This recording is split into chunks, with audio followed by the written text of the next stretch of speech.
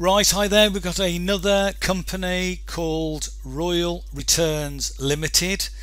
This is another Ponzi. It's been registered in Dublin in Ireland. I've just checked the company out here. You can see that it was registered on the 7th of the 5th 2021, so just over 2 months ago. They do this just to make the opportunity look legitimate. But you can see here it's as little as €12 for certified, €2.50 for a standard. So it doesn't cost anything to register the limited company to make it look more plausible to the unsuspecting person. Now you can scroll down. The website looks quite a nice website. Daily payouts, performance, bot technology. As we see time and time again, it's all about trading bots and this sort of stuff. This is where they're all jumping on the bandwagon these days. There's educational packages, etc, etc, etc, and you've got your standard return on investment. Again, forex trading, cryptocurrency.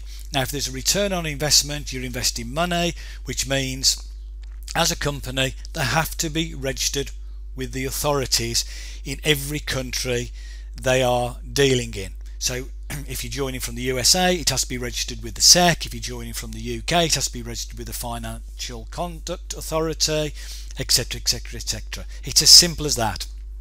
A lot of people have asked me why I don't go too much in depth into the system to prove that it is or it isn't a Ponzi scheme.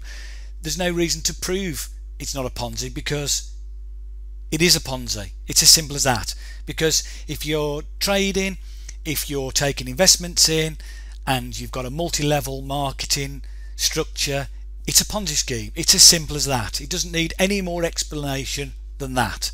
So there's no point in trying to justify the arguments around that. It is basically a Ponzi scheme through and through. You've got some CEOs here. Now whether these are the real people involved in this, well, that's a matter for you to decide. Again, they want to know your customer documents and all this sort of stuff just to make it look more legitimate. So just scroll down to the bottom here and you can see that they are in Dublin, Ireland. That's where they're registered with the company documentation. But again, this just tries to legitimize it to make it look as though it's a real business. Now, Royal Returns will give you a return on investment of 200%, and they reckon that they can give you a return on investment of up to 400%. 400%. There's residual commissions on a unilevel basis, again unilevel basis, which is an MLM structure again. They've also got a binary structure where you can get residual commissions on a binary as well. So not only have they got a unilevel, they've got a binary structure in the system.